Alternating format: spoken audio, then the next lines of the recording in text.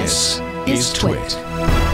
Boy, do we have a bunch of headlines today. Yeah, well, we can only do the top three. We don't have to do a lot. I picked three good ones. Well, but there's a lot of good stuff. So my favorite of the batch, if I may. Yes.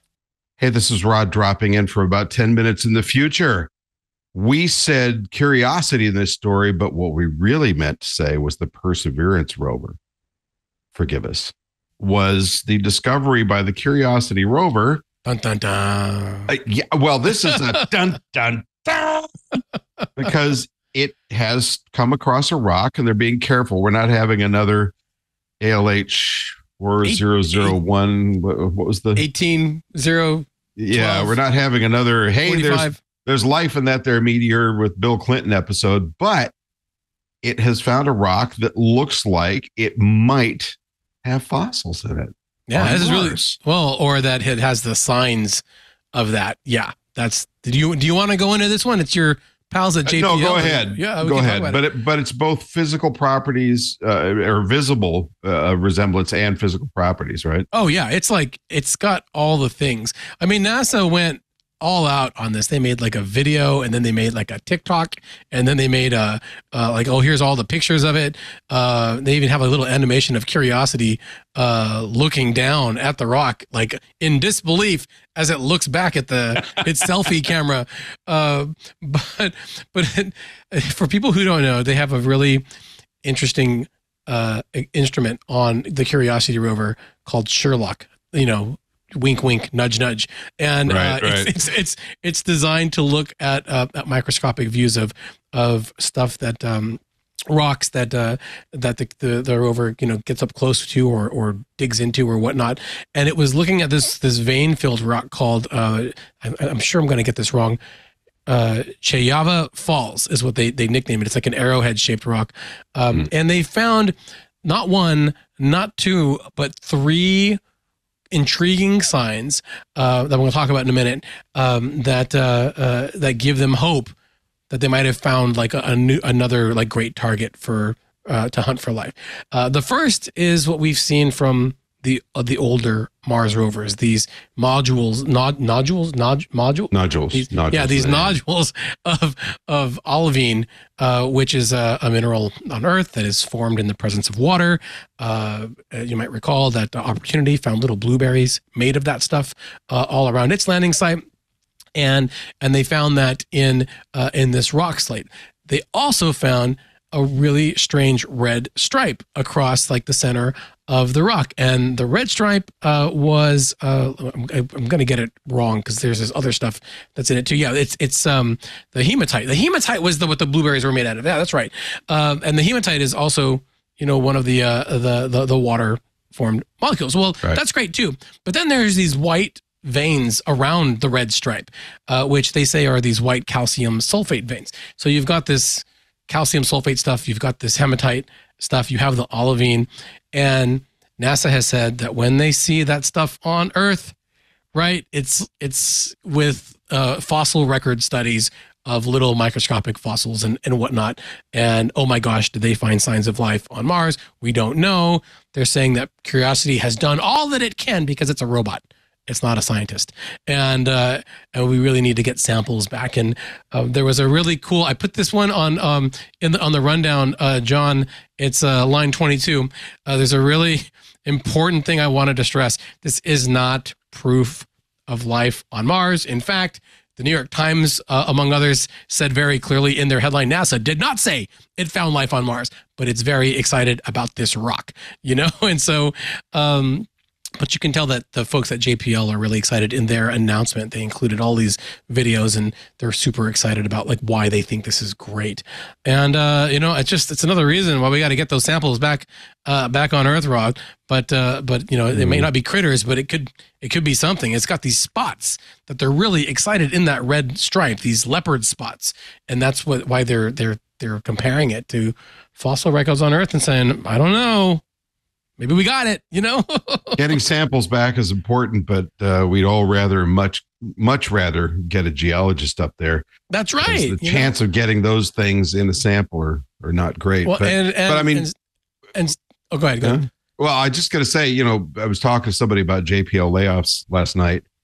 Actually, it's our friend Pascal Lee, some of his grad students he's advising because they're down here for a Mars conference at Caltech. And, you know, when you see what JPL's gone through in terms of staff cuts in the last couple of quarters, you know, finding a likely indicator of possible fossilized life on Mars, I think I put enough conditions on that, would be really good for them because they could use they're getting their budget back and indeed an increase. And I mean, this, you know, what a big moment. If this happens, you know, these aren't 8-legged thoats or anything, but if this does turn out to be the real deal, it has major implications for philosophy, theology, science, of course, and a lot of other things. And we'll kind of, I mean, a lot of us will be really excited. Some people will be kind of shook up, I think. Yeah. I tell you, it's like what's next? We're really excited at space.com following the story for try to get some interviews with the scientists. Also ask that question. If it's true, what does it mean? And also explain why they're being so cautious when they had, and was it 1992 when they announced the possible life on Mars, right, with the ALH meteorite. That was like a televised press conference, and like a rah. That was an embarrassing moment, wasn't it? And then they had to back off on that, and they say in this announcement too that there's some mineralogical types of reasons why they could see this stuff, and they would need to figure out what it all means. But this could be like a really big deal, and trying to grab this stuff and bring it back would be really excited. Also, I don't remember the thoats being 8-legged. I thought everything had 6 legs. Maybe they were 6-legged. I knew it was a bunch. Thank you for that correction. I'm sorry. I got to call them like I see them on Mars. Dr. A. Retentive. So let's move on to our Starliner update. Now, I wrote. Oh, you got to say what you called it. I wrote on the rundown because I wasn't thinking clearly. It was very late at night, and I did write Starliner, but other people are calling it Starliner, not us. But you know, now, and I followed this online, you know, on a number of Facebook pages and other forums, and there are a lot of Boeing defenders out there saying, look, all new spacecraft have teething problems, and this isn't unusual. And hey, you know, SpaceX had that chance to do all that development with the Cargo Dragon before they started sending crew up. And there's some truth to that. However, SpaceX was started in 2002. Yeah. Boeing's been in the space trade since the 50s. So it's not like they haven't had a chance to learn how to tie their shoes. What's going on now, Dr. Malik? There was a press conference this week, and we got excited because, first of all, it was a teleconference, and then late in the afternoon, NASA sent out an updated note to say, no, it's not a teleconference. It's going to be a televised press conference. And when they televise things like we were just talking about, that means it's important. And so, and they're going to announce something like definitive. So I had hoped that meant a landing date for Starliner and the crew flight test with Butch Wilmore and Sonny Williams on the space station. They are 50 plus days now into their 8-day mission. And we'll keep on hoping, buddy. Yeah, unfortunately, you know, my colleague Elizabeth Howell had this great story about like what's going on. You know, the big announcement is that they're still waiting to finish all of their tests on thrusters and whatnot. They did say that the 45-day battery limit that they were facing with this Starliner, which is, you know, how long the batteries are rated for, that it can actually stay up there for 90 days. So I guess that's doing fine, which, by the way, if they stay up there the full 90 days, would have them coming back like the first week of September or something like that. Excuse me for interrupting, but I have a question. Yes. You know, we hear these initial statements and guidelines, and then they get changed. Yes. And I presume they are changed because primarily the engineers and Boeing are saying, well, you know, we said this number before, but that's actually a minimum. There's more than that. And or are we just changing the verbiage to make it feel better? That's exactly what I think it was Steve Stitch in the press conference said. He said, hey, I guess we kind of made a mistake when we said it was an 8-day mission, because really we meant that at least 8 days. At least an 8-day mission. Yeah. And it could go for longer. And remember, Demo 2, that first crewed flight with Dragon, I almost called Starship. Yeah. That was a 2-month mission, and they said, oh, we'll extend it if it looks fine. We could extend the mission, and then they made a very definitive call. There are questions about why it's so nebulous. Why can't they just say, we'll come back home at this point in time? In fact, in the Atlantic, and it's behind a paywall, I'm sorry that we can't show it, but Marina Koren, the space reporter over at the Atlantic, has a very good piece there about how NASA needs to give the spin about this mission, because if just for you and for me, I think it looks like, hey, this mission went up, the spacecraft is working, maybe not as smoothly as we wanted it to work, so we have to make sure it's okay, but it's working at an acceptable rate for now, and we'll bring them back when we're really sure that it's safe to do so.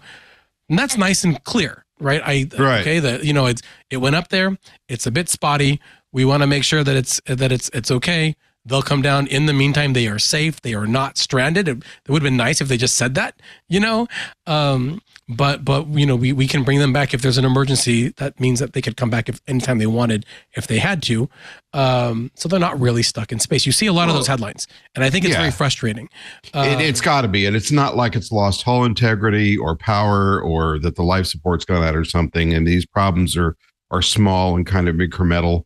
And the spacecraft works. But at the same time, they said they were going to come down after like a whatever. I think next time, put a target landing date out before you launch into space, so that people can measure that, right? But then, or put a target landing month out. Yeah. Or maybe in this case, a quarter. Okay, I just had to get one last dig in. No, but to your point, they didn't say a landing month or a landing date this week. They just said that they've ironed out some processes that they are going to do and they are not going to do after undocking. They will not do manual thruster firings because they want to preserve the lifetime of the thrusters after undocking. They've got more tests out in White Sands to finish because there's some deformation stuff with the thrusters they want to look at. So they've got stuff to figure out. Meanwhile, Sonny Williams, Butch Wilmore, just enjoying their time in space, able to get a lot of extra work done for the ISS crew.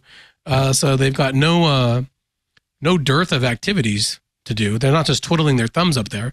And we'll have to see how that goes for them. Hey, if you enjoyed this clip, be sure to check out This Week in Space. You can find us on your favorite podcast app or see the link in the description below. See you there.